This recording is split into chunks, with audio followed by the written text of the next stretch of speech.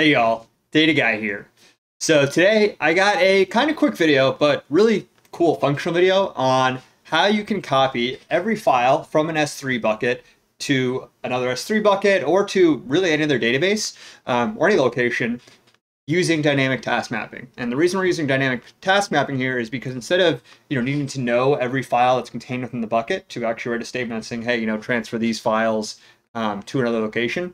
The reason we're using dynamic task mapping is what we're going to do in this DAG is actually read everything. So read all the files that are in a bucket, and then using that list that's going to be generated at runtime, copy all of those files into another S3 bucket. And you could swap out that section where we're copying to another S3 bucket, use an S3 to Snowflake operator, S3 to Redshift, S3 to whatever database operator you want to use, or even you could use the Astro SDK and to go to really any database agnostically. But the key thing here is just focus on the logic of how we're getting all of that information from an S3 bucket and then using that as an argument to then load all those files in parallel to another location. So without further ado, let's get started. So first thing you're going to want to do, as we do with all of our DAGs, is import some libraries. So the key libraries today are the Airflow datasets library. So we can just define our outputs as a data set. So if we want to use them for downstream triggers, we can use them there. But also Airflow decorators. So DAG, just so we're using the Airflow decorator to define our DAG. Classic pendulum date time, because date time on its own sucks.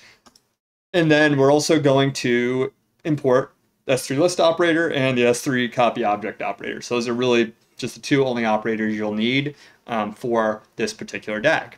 And once you've got all those imported in, you're ready to start defining some variables before we actually get started with our DAG creation. So with best practices in mind here, we're going to be defining all of our variables at the top of the DAG. So you could either have these kind of hard-coded as we are here, where hey, I can define this my S3 bucket, use this as the variable on all throughout my DAG, and then it just, if I ever need to change this value, I just change it once up here. So that's why, I'm always defining my variables at the start of the DAG rather than just hard coding the values into the actual DAG. So you're just going to say, hey, here's your first S3 bucket, your folder, your bucket delimiter. So these are just standard things. It'll probably be the same for yours as well. Your file name, AWS connection ID, so that I can actually connect to AWS, the S3 bucket that you're going to want to copy to. And then this data set is really just saying if you want to use the arrival of these data sets as a trigger to another downstream DAG. So let's say, hey, after I have pulled all these S3 files into here, then trigger this DAG to run, or you could have it after this DAG runs. We're saying, hey, after I transfer everything from S3 into another S3 or to Snowflake or wherever, then I want to trigger some operations that actually consume that data to have data-driven scheduling, as that is very hot right now. So now we've got all our variables defined. Let's actually start writing our DAG. And so what we're going to do that is we're going to set DAG ID, start date, schedule here. I'm using this data set just to say, hey, you can use this to say, hey, whenever a file actually arrives in this first bucket, use it to trigger this off. Don't need to have that there. You could also just say schedule equals none, which I'll just add here. Ketchup equals false, just add some tags if you have a lot of DAGs in your Airflow UI just to help organize them. And that's pretty much it. And we can get started creating our tasks. So here we have our first task. So this is just a 2-task DAG. So half of the DAG is down here on here, which is the list files. So we're using S3 list operator and some Jinja templating to actually list every file within our S3 bucket. So we're just defining a connection ID, my bucket, my first folder, and our delimiter. So these are, again, all just pulling from those values we defined up here. And that's pretty much it. So what this will do is list every file in S3 and then return it as a list object. So what we're going to do now is use dynamic task mapping to pass this into the S3 copy object operator to create that transfer operation. So here, now we have the copy file task. And this one's a bit of a doozy, so I'm going to kind of walk you through it pretty slowly. So the S3 copy object operator, you have this dot partial method here. And so what this is saying is these two variables will be kept the same across all these dynamically mapped task instances.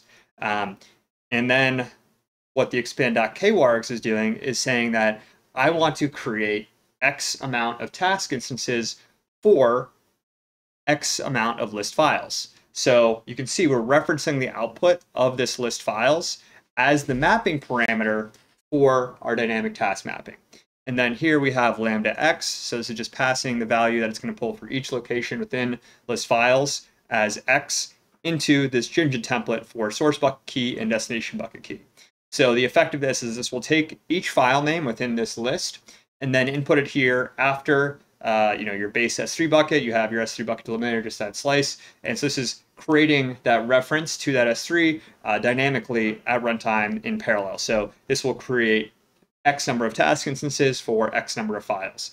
So uploading them as quickly as possible into your destination location. And then you have your destination bucket key as well, where we're again using that as the dynamic mapping to say, hey, for every one of these source files, create a corresponding destination file or corresponding file in the destination bucket.